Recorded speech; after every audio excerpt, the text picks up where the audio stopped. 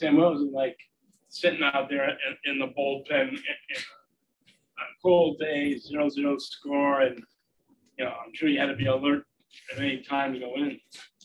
Definitely. It was like you said, it was a long game. It was a lot of fun. It was fun to watch everybody come out of the pen and do their job. And when my name was called upon, I just want to go out there and do the same.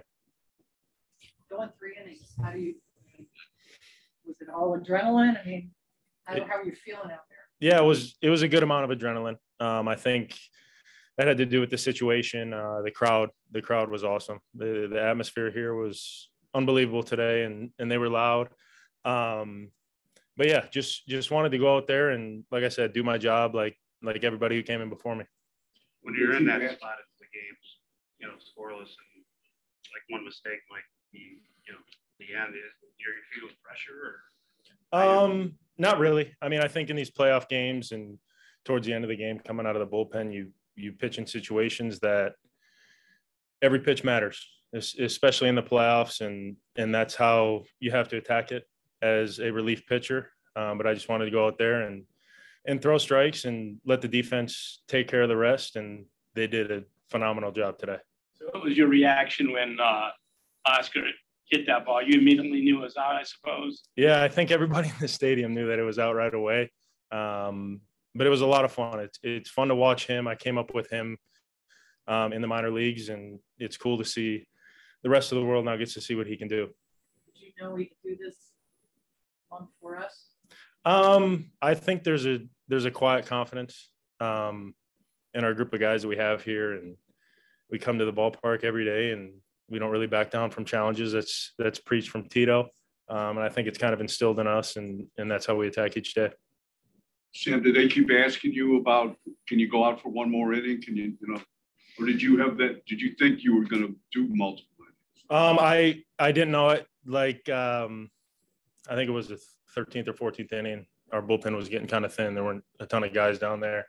So I know I was going to go out and have to throw at least probably 2 innings if the score stayed the same.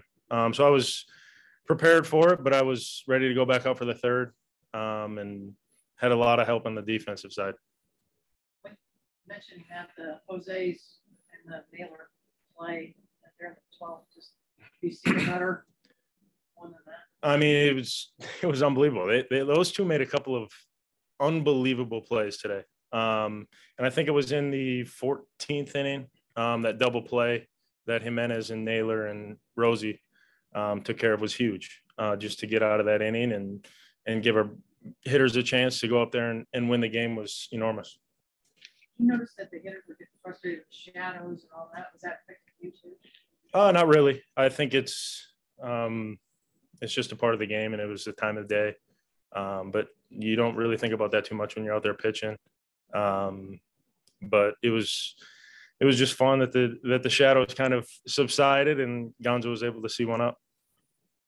That was the longest scoreless tie by postseason history. It was 5 hours of sheer pressure and drama. What was it like? How would you describe the afternoon? It was, I mean, looking back on it, you described it pretty well. I think there was a lot of high pressure situations throughout the entire game. I mean, like you said, it was a scoreless tie, and everyone was just fighting to get that first run. And we're very lucky that Gonzo came out. You getting to like these champagne showers? Yes, I'm pretty cold right now. Great job. Thank you, guys.